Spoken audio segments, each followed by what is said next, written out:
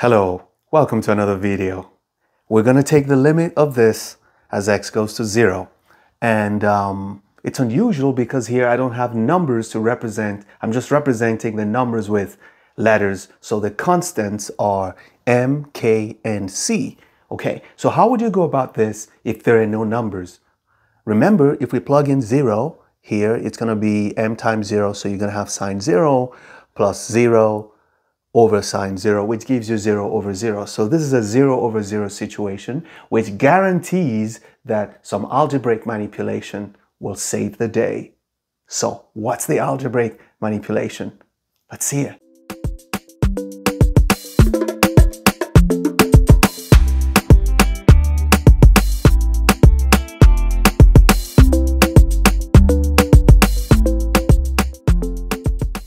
So like I said, because it gives us 0 over 0, which is the indeterminate form, 0 over 0, we, well, some people say use L'Hopital's rule, but I'm not a fan of L'Hopital's rule unless it's the only way out, or if you just have to do it because it gives you speed, an advantage over your competitors. But I don't see anyone fighting right now, so let's just do the algebra.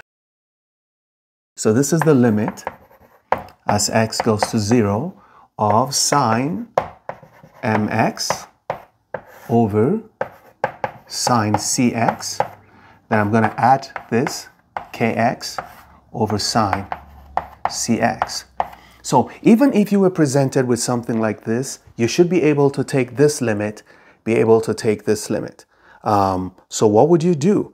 Well, generally, let's rewrite this so you see what we have. We have the limit as x goes to 0. So I'm going to give the limits to each of these of I have sine mx over 1 multiplied by 1 over sine cx. And here I'm going to say it is plus the limit as x goes to 0 of, so this is a single term, and I'm going to write this as kx over sine cx. Okay. Now, this looks promising because I know what to do here.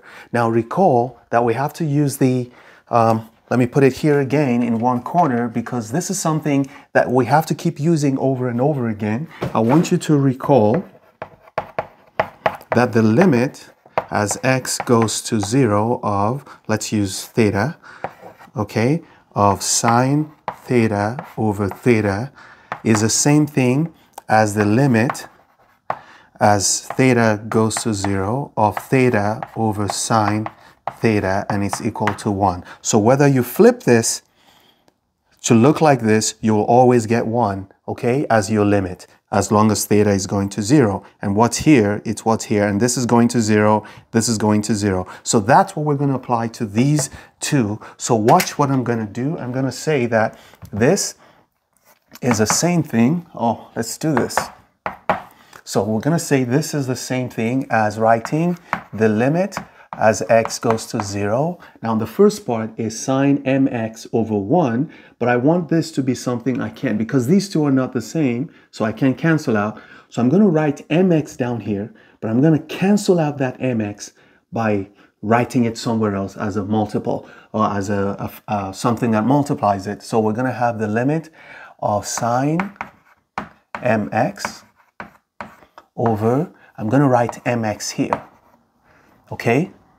But I'm going to go out here and write mx so that this mx cancels out this mx, okay? And then I'm going to distribute this also. So I put a limit sign here because remember, the limit of a product is the product of the limits, as long as either of the products have their defined limits. So I'm going to say the limit as x goes to 0 of, now I'll go here, I'm going to write, instead of writing just 1 over sine cx, I'm going to write sine cx, and then I'm going to write cx on top of it. So, and then to cancel out this cx, I'll put it here, cx over cx. Okay, so, and that's just this part. Then for this part, I'll do the same thing. I'll put cx on top here and cancel it out with cx, and I can move this kx to the side. So I can say plus the limit as x goes to 0 of what would this be? This is going to be cx over sine cx multiplied by kx. So this kx is still there, but now I have to cancel out the cx, which I put there because it's not supposed to be there in the first place. So everything looks just like this. And that's the secret to taking this limit. Now, see what we got. We know this limit here will go to 1 because this goes to 0 and this goes to 0, and it matches this description. So this is going to be 1 times, what do we have here? We're going to have, this also goes to 0, this goes to 0 and this goes to 0, and it matches this one, which is also 1. And then what do we have? We have mx over cx. So mx over cx plus. This goes to 1 because it matches this description. So we're going to have this to be 1 times kx over cx. So what do we have? So if we cancel these out, we're going to have m over c plus. We cancel these two out, we're going to have k over c. And as you can see, the limit we have is equal to m plus k over c. Never stop learning. Those who stop learning have stopped living. Bye-bye.